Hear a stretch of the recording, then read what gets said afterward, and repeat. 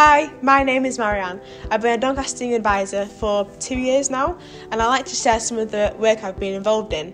Mental health has been one of the top 3 priorities in Doncaster and the Make Your Mark consultation for over 7 years. As young advisors, we contacted health partners and counsellors to put together a plan and campaign to raise awareness of mental health and services available to young people who really need that support.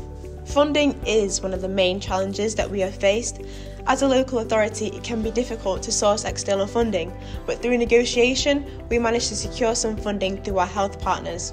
The campaign was to raise awareness for mental health and support, from informing young people where help can be found to providing physical resources. Being a young advisor has benefited me so much and really given me a sense of valuable skills such as negotiation, listening, confidence, and it's really great to be able to shape the future of where I live and improve resources, support for myself and other children and young people in Doncaster.